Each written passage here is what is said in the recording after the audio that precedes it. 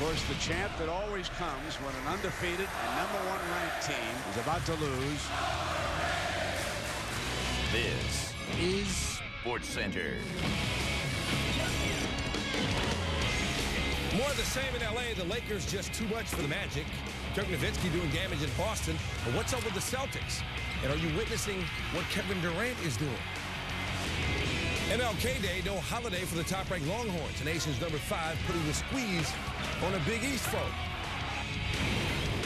I'm thinking, I'd throw it 15 times, hand it off to Adrian.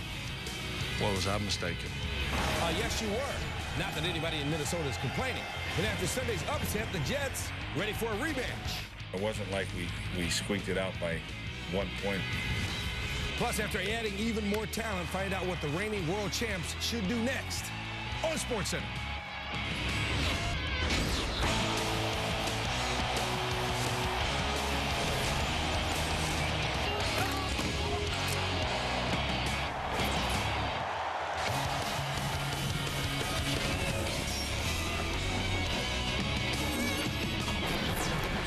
How's it?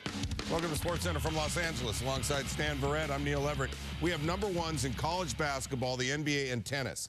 Back to back to back to back to back.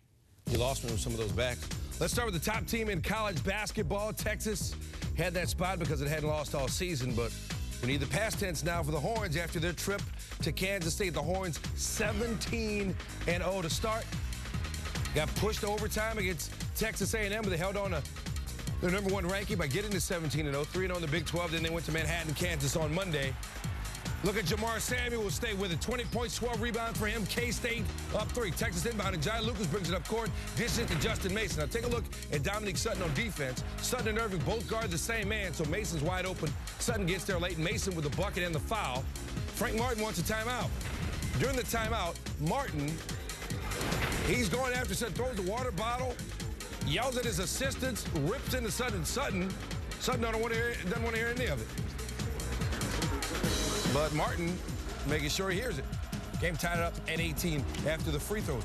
Doge Balbay misses a layup. Jamar Samuels gets the rebound to Dennis Clemente, and then he feeds Curtis Kelly for the bucket. Look at the vision from Clemente. Kansas up 9 at that point and feeling it. The crowd going off.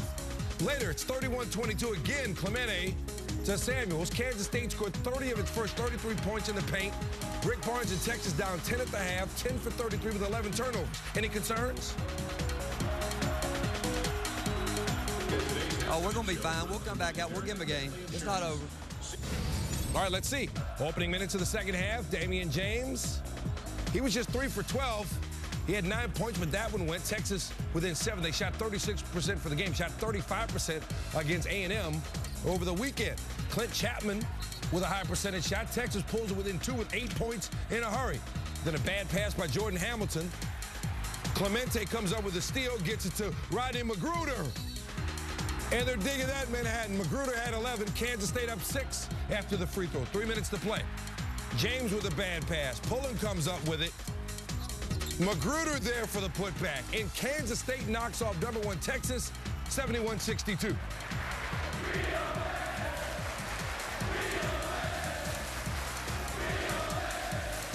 They're saying we own Texas, in case you couldn't make it out. Again, 71-62 the final.